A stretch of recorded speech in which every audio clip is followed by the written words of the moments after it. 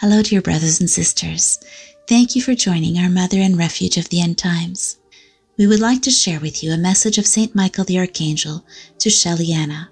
But first, let us begin with a prayer to the Holy Spirit, asking for wisdom, discernment, and guidance. In the name of the Father, and of the Son, and of the Holy Ghost. Amen. Come, Holy Spirit. Come by means of the powerful intercession of the Immaculate Heart of Mary, your well-beloved spouse. Let us pray.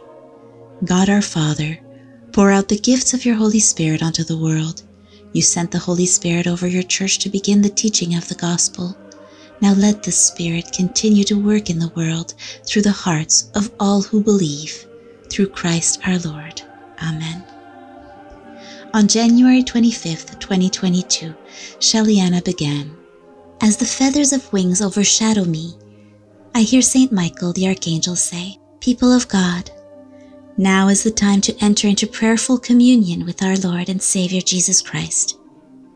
Much prayer is needed for the nations of the world that will soon buckle under the pressure that is applied by alliances of tyranny that have risen up enforcing Satan's agenda. People of God, guard your hearts from these attacks behind the shield of faith. Is your armor complete?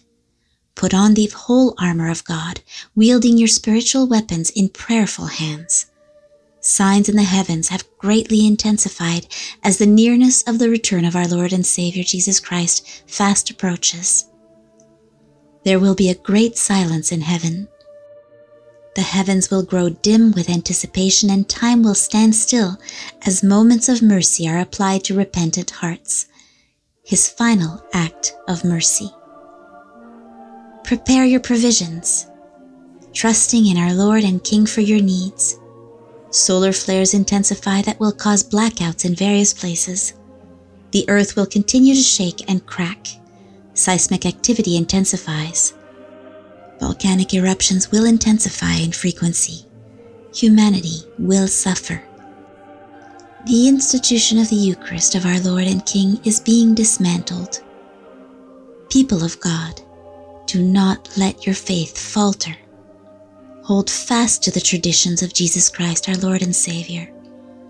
A corrosion of darkness has corrupted religious leaders and has infiltrated the holy place, making way for the Antichrist, who will soon stand in the holy place, proclaiming to be God. Our counterfeit church rises, coronating the Antichrist as king of a one-world religion. The beginning of sorrows has begun with the rise of the New World Order. People of God, stand courageous in our Lord, who has not given you a spirit of fear.